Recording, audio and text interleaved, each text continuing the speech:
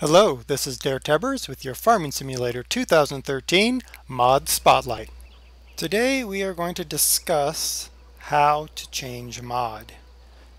Most of these mods we've discussed one time or another, and in the future most of the mods I'm hoping will be good overall. But there might be one or two things that bother us about any particular mod. I'm looking at this Dodge Ram currently. Because one thing about this RAM, well, a couple things about this RAM really bug me. If I could get a hold of Oxstar, who was the mod creator, I would present to him what I would like to see changed in hopes that he would change it. However, I don't know Oxstar and I don't have any way of contacting Oxstar. Perhaps if he watches this video, Oxstar, if you're watching this video, please contact me. I would love to discuss your mods. And ways to make your mods perhaps a little bit more realistic, or the reasons why you chose to do something. But in the interim, I'm going to show you how to make edits to a mod to make it work with your game. Now, the first thing that you've noticed, and I've certainly noticed about the Dodge Ram, is the starting. When this starts up, it starts and then stalls. Now, if I was a farmer, I wouldn't stand for this. I wouldn't stand for my truck to stall every time I went to start it up. That would be a problem for me. And I would seek to fix that. So that's one thing we have to fix. The other thing that we need to fix, for sure, is when we go to the mods, this is a $65,000 truck. Well, I know I can go down to my local Dodge dealer and get a truck spec'd similar, if not better, than this Dodge and pay a lot less than $65,500. So I want to change that as well. The other thing is all of this German in here, it's great, but I don't understand it. So I'm going to consider whether I want to change that. Also, this is not a tractor. This is a truck. I want it to be in that location. I want it to sit in a separate area called trucks if I can do that. If I can't, we'll leave it in tractors. So those are the first things that we're going to look to change. I'm going to say this now and I'm going to say it again multiple times. Making these changes is for your use only. Oxstar owns the rights to this mod as best as you can own a right to a mod. Do not take this mod, change it, and put it out there as your own without attribution back to Oxstar. Oxstar did the work originally, and it should always be attributed back to Oxstar. But I want to show you how to make these minor changes so that you can make these mods fit better within your game. So here we are at the desktop, and here is Dodge Ram Full. This is the zip file containing all of the work done by Oxstar. And we need to access this file in order to make some changes. Now, the initial thought that I had, and I actually have some video of me screwing this up royally, is to uncompress this. So that actually leads to a very important statement. Back up the file before you make the changes. Also, if you already own the implement, sell it and then make the changes. Because you're going to cause problems if you already own it and then you go and make changes. So I've got the Dodge Ram. Instead of uncompressing it, I'm just going to access the compressed folder. You'll notice up here this folder icon has a zipper on it. I'm actually in the compressed folder, and the ratio is telling me the compression levels. So from this folder, I want a few things. I want this car start. This is that annoying start, stall, funky noise start. So I'm going to copy this and paste it to my desktop. I also want the Dodge Ram 1 XML. I'm going to copy this and put it on my desktop as well. And finally, I want the mod desk XML. I'm going to copy this and put this also on my desktop. We're just going to move this over here for right now. First thing, that car start noise. We know it, we don't like it. Oxtar, if you're watching, fix it please, or give us a reason why. In any case, I'm going to use Audacity. I'm going to open up my Audacity, and I'm going to open on my desktop the car start wave. I'm going to use the copying method in Audacity. So here is the visual of the audio trail. We have the initial start, the stall, followed by strange noises, and then the final start. All I want is the final start. So I'm going to click and hold and drag. I'm going to select everything I want to remove. I will then click the cut. Now I just have this small little bit, and I'm going to play it. This will be loud because I don't have an audio adjuster yet. But let's go ahead and start the car.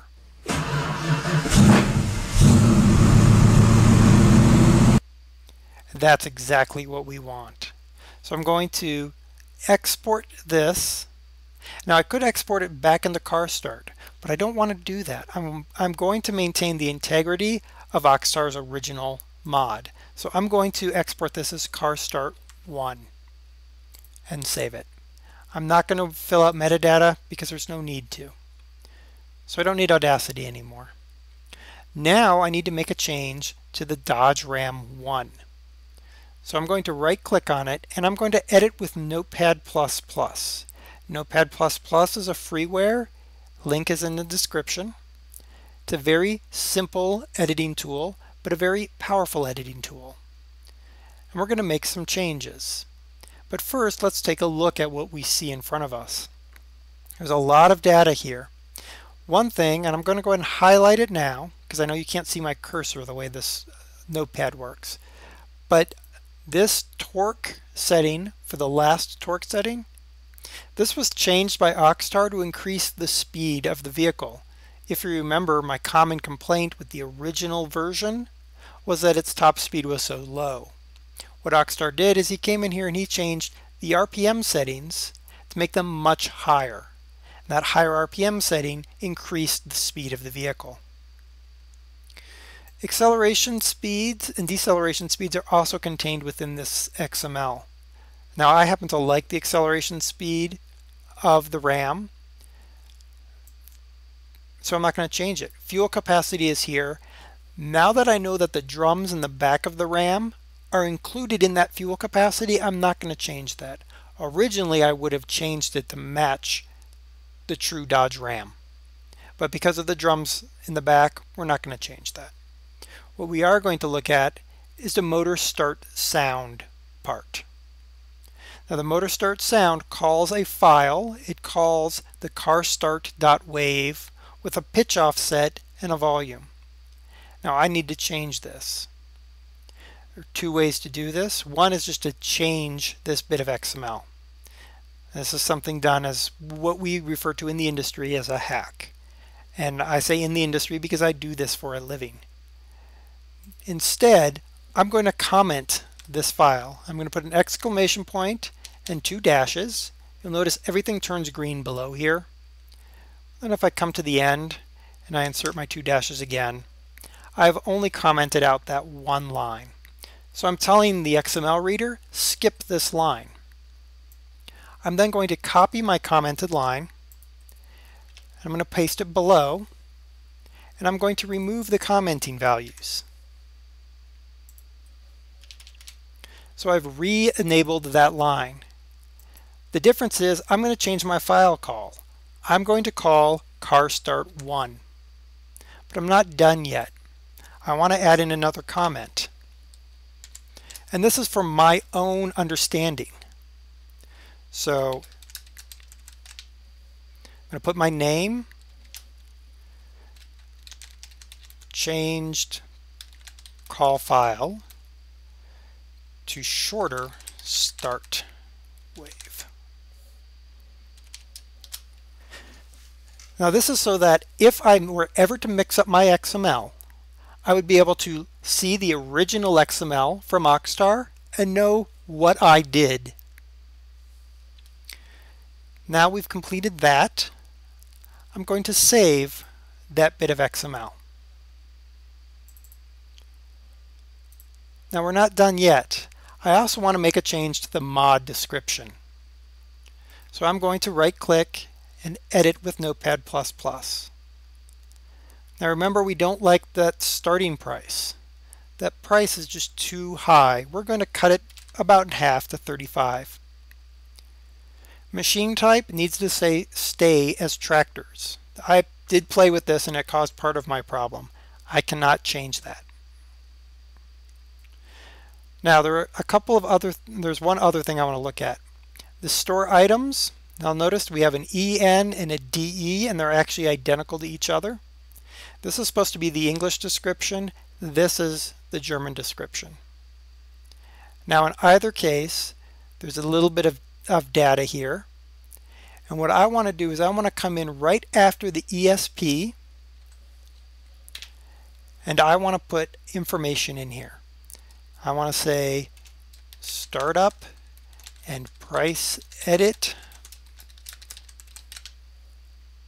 And I'm going to reproduce that here.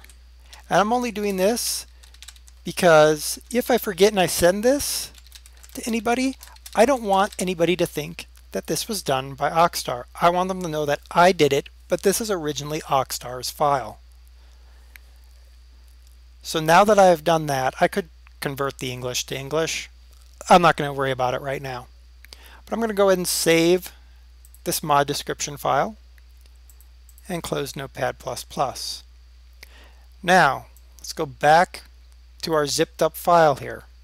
Remember, we're still looking at just the zip. We haven't extracted this at all. What I want to do is I want to take these three files and I want to put them into the zip file. Windows makes this very easy. I can just drag these in, drop them. I'm going to replace Dodge Ram 1. I'm going to replace ModDesk. So it's compressing it and loading it in for me. So now I've got my information all loaded in. When I close this, here's my Dodge Ram. There's the old Dodge Ram. I'm going to take this and put it in here. And I'm going to move and replace. I do have another backup stored elsewhere. So if this doesn't work, I can get it back. So now we're going to go into the game and see if everything, and here we are back in Hagenstedt, and here's our moment of truth. Did our RAM make it? Let's see if we can find it. There it is. So notice the new price, that is the price we put in there. We click on it. At the bottom of the description, there's the information that we put in, so that we don't forget that we were the one who made an edit to this. Let's go ahead and buy this and tab to it. And look at that. It starts up right off the bat. We have a beautiful running Dodge almost immediately. Exactly what I would expect. I've solved my biggest complaints. I changed that startup and I changed the price. There are a couple other things that I could change. When you turn the lights on in the Dodge and you get out, the lights stay on. That value is actually in the Dodge Ram 1 XML, down towards the very bottom. There's a value that's currently set to true. If I were to change that value to false, the lights would turn off when I get out. There's also a few other things that could be changed. Particle effects that are not in the right place. And the truck is a little bit bouncy. But these are all minor things. See, we're flying now. These are all minor things that I can live with as is. The point of this whole video was I had two problems I wanted to fix. I didn't like the price, and I really didn't like that engine startup.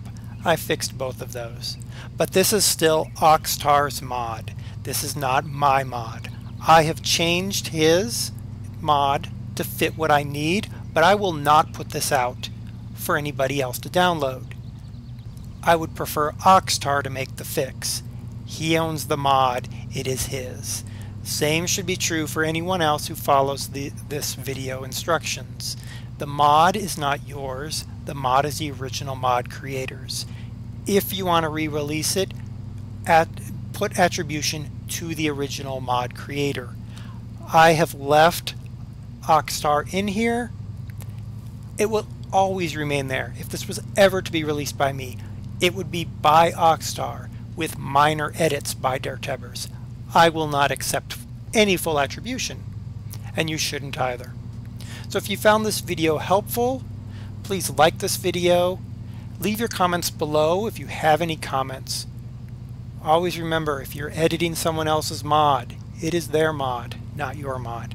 You're just adapting it to fit your game.